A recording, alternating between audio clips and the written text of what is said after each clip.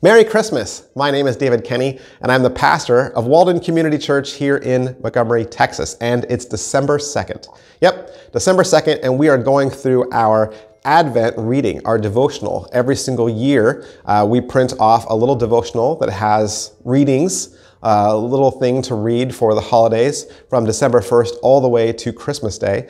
We gave them out this last Sunday in church, but we realized that not everybody got one. And so what I wanted to do was just sit in front of the Christmas tree and turn to the page, read it for you so that we all felt like we were included. And so today's reading is called God's Gift of Grace, and it starts with a passage from Romans 5, verse 17.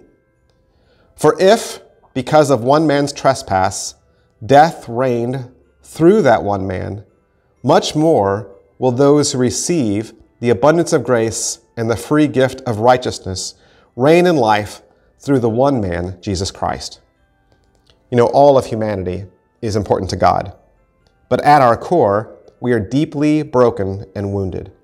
In the Garden of Eden, humanity was given a choice, and despite the closeness of having an intimate relationship with God, humanity fell into sin and darkness. Our earthern grandparents rejected God's gifts and decided to follow their own path, and that led to their destruction. But the peace of Christmas is the realization that while we are all deeply wounded by sin, at the same time, we are also deeply loved. The fall that took away our innocence was powerless to take away God's devotion. And Paul reminds us here that we have a free gift of grace and righteousness waiting for us underneath the tree of life. The baby born on Christmas Day was all part of God's master plan.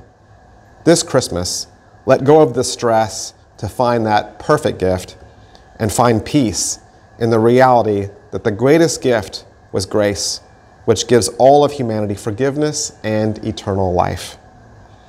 Lord of all creation, we realize this Christmas season that our deepest need is to be forgiven. Thank you for the gift of your Son, the cross, which was the greatest gift the world could ever receive. Guide us toward peace this Christmas season. Show us the true gifts that are available to each believer who knows you and loves you. And may we always trust you and follow you completely in Jesus' name. Amen. Thank you for watching. Be sure to tune in tomorrow for December 3rd's reading.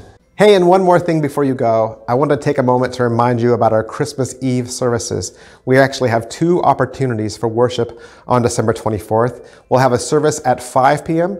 and a service at 7 p.m., both of which are completely identical.